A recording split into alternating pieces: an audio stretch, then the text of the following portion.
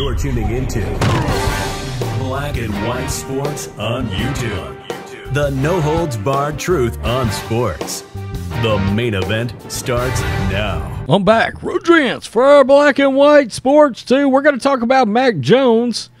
I had high hopes going into this season for Mac Jones' second year. You guys know if you follow this channel, I am a big Mac Jones fan. I was a big fan of him coming out of the draft. I thought he was the second best quarterback coming out of the draft behind Trevor Lawrence. And last year, he looked like he proved me right. But that was when Josh McDaniels was still the offensive coordinator for the New England Patriots. And I had such high hopes. I actually picked the Patriots prior to the camp starting as my AFC Super Bowl participant. I figured Mac Jones was going to take a big leap in his second year. But then camp started opening and word started coming out that Matt Patricia and Joe Judge was going to run the offense and they were going to change the offensive scheme. And I was like, wait, what is happening? Why would you change the offensive scheme on a second-year quarterback? Mimicking the disaster known as a coaching change? Instead of going out there and getting somebody that knows that New England system, offensive system like a Bill O'Brien. I mean, yeah, you're going to have to pay for a guy like Bill O'Brien to come in and be offensive coordinator. Belichick did not want to do that. Well, there's been some people out there that's been pretty critical of that. Tom Kernan and Phil Perry are two that cover the Patriots specifically. But there's been some on a national level that have been pretty negative about the change as well because of the obvious regression that Mac Jones has had. Dan Orlovsky, one of the few people I'll still listen to at ESPN, and the other one, and this is today, Michael Irvin absolutely destroying the Patriots over what they've done to Mac Jones and this regression. Look, I mean, a lot of people had some serious high hopes after the year Mac had last year, and it's pretty clear that offensive scheme is not working out. But they sort of knew that in camp, and they knew that in training camp. It was not going good then either. So let's get to this.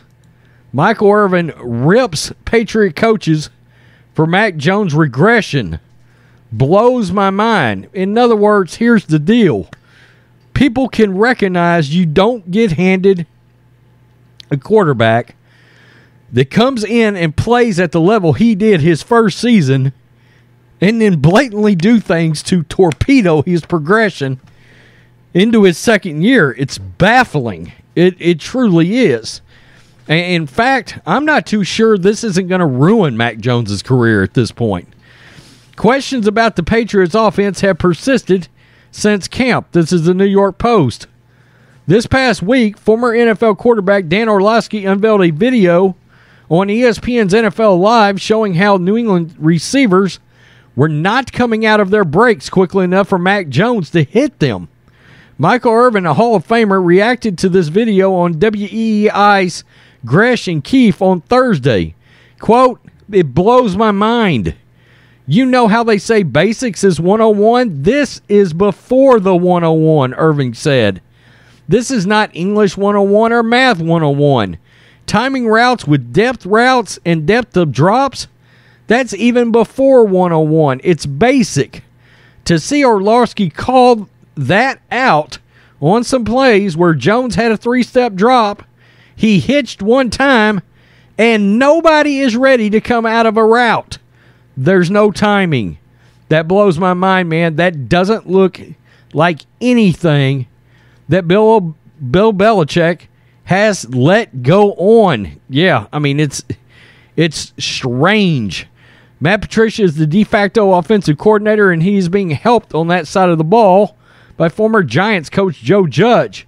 Before they were head coaches, Patricia managed the defense and Judge special teams. And look, one reason why Bailey Zappi got as long as he got is because it's pretty widely known that Matt Jones pissed off Belichick behind the scenes now because of this change of offense. I mean, plain and simple. He hasn't been happy about it since camp and training camp. And evidently he voiced it to some people, and it got back to Belichick, or at least that's one of the heavy rumors that's out there.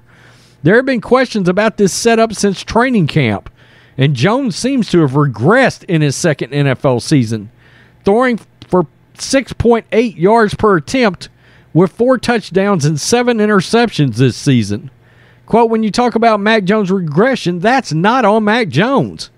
You see what I'm saying, Irvin continued? You're seeing the results, and it looks like regression. That is impossible. That's on somebody else in there, whoever is designing those plays. Irvin could not believe Belichick put Patricia in charge of the offense. I said I never questioned anything Belichick has done. This is the first time that I said that. Oh my God, man, what is that? ? Irving said, oof, it's impossible. It's not the ship.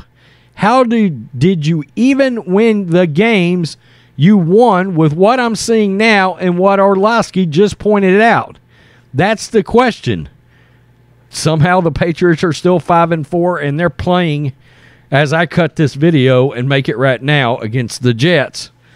It's pretty unbelievable. It really is. I like I said, I've been pretty critical of it myself. They put Mac Jones in a terrible situation doing this. More and more people are starting to call this crap out. They should. You had a franchise quarterback, sitting there. At this point, I'm literally of the opinion maybe the Raiders should trade Derek Carr to the Patriots for Mac Jones and a pick and put Mac Jones back in Josh McDaniels' system. I'm just saying, because I'm not sure Derek Carr's running it as well as Mac did last year, if you want to know the truth. So it's really odd what they decided to do here. Clearly, something's not working right in this offense. I know they got offensive line problems. The only thing that seems to be working is a select few running plays. They wanted to change over to Shanahan's system. It's not working out. It's not working out. And, I'm so critical of it, knowing that there is such a heavy rumor out there that Belichick just didn't want to spend the money on an offensive coordinator. There's bad decisions, and then there's that when you've got a franchise quarterback and a second-year quarterback that you're trying to get to take the next step. Instead, you cut him off at the knees. Good job. Michael Irvin's not wrong here. Dan Orlovsky is not wrong here. This was a horrible thing. This is on Patricia and Judge and Belichick, and at the end of the day, it's on Belichick because he's the one that finalizes these decisions. And to change an offense on a quarterback coming into his second season, I've said is unforgivable. This is the kind of thing when you draft a rookie quarterback and then the coach you got there gets fired going into the second season and there's yet another offensive scheme that comes in. That's how you bust a franchise quarterback.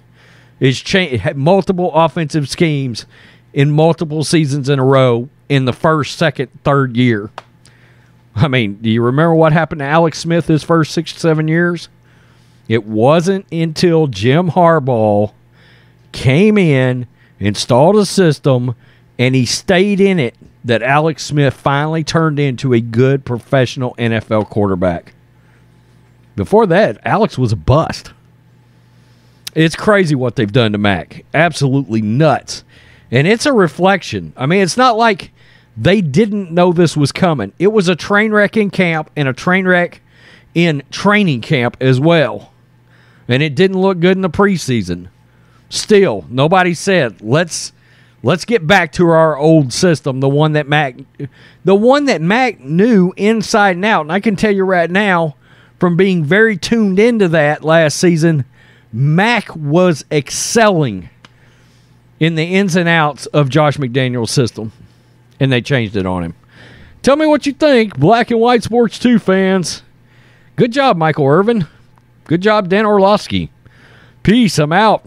Till next time, Black and White Network supporters, make sure you go over and check out the Black and White Network merchandise store. 25% off USA First, 25% off USA First. Go now. Thanks for watching the show. Be sure to like, comment, and subscribe. Be sure to tune in next time on Black and White Sports.